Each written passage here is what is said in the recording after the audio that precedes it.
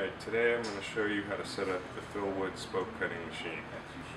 Start, make sure you have a 1/4 inch Allen, not a 6mm, and you just start out by loosening these 3 side bolts towards the front of the machine here.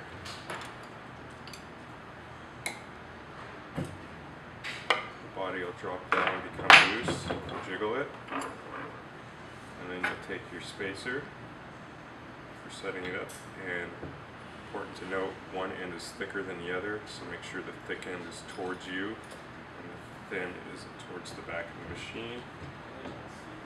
Just rock the body a little bit to get that in there.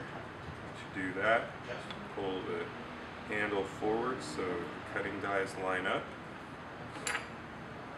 Push down on the front of the machine and tighten the front bolt. That's the closest one towards you. Go to the back, push down on that,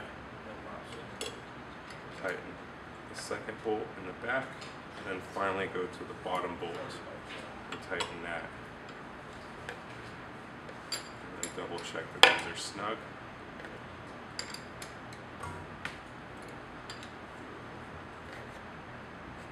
And then you remove your spacer.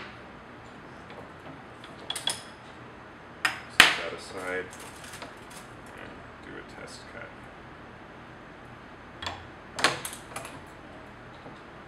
You want to measure your threads.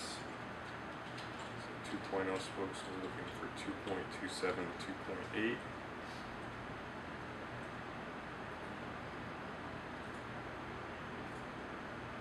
.27.